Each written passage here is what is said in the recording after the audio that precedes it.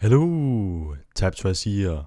In today's video, I'll be showing you how to find and replace a color in Adobe Illustrator.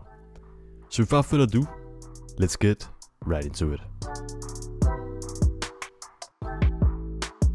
As you can see, I'm currently working on this Halloween design, and let's say I actually want to find a color and change it. We could just click on the color and go into the color panel and change it. But as you can see, we are using the same colors multiple places in our design, and that would take quite some time if we had to select all of the colors. But in Illustrator, there is actually a way of finding a color and change it. So the way you do that is by first selecting your entire artboard. So just do that right here. And as you can see, our entire design is now selected. Then you want to go up to the top bar right here. And as you can see, we have this recolor artwork right here, and you actually want to press on this, and as you can see, this panel will now show up with this color wheel right here. We don't really want to change any settings right here, but we want to go down where it says advanced options. We want to press on this, and this recolor artwork panel will now show up. If you go down here where it says current colors, we can see all of our colors that we have been using in our design.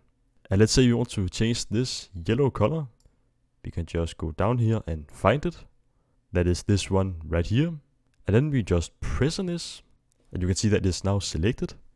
And then if you go a bit more down, we now have our color. And we can now change the colors from these bars right here.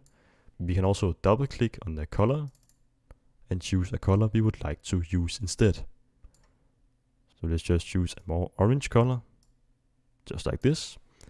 When you have selected your color, just press OK. And if we look at our artboard, nothing has really changed. And that's because we want to turn on this recolor art so we can actually see the changes we are applying. So if we just check this on, we can see that the color we have now changed is now this orange color right here. So now you can just start to find all of your colors and change them if you would like to. We can also do it with the background by just doing the same process by selecting the color, changing the color from the bars right here, or double click and choose another color. Then press OK, and the change has now been made to that specific color. Then just press OK, just like this. So that is actually how to find and replace a specific color in Adobe Illustrator. Thank you so much for watching. I hope this video was helpful.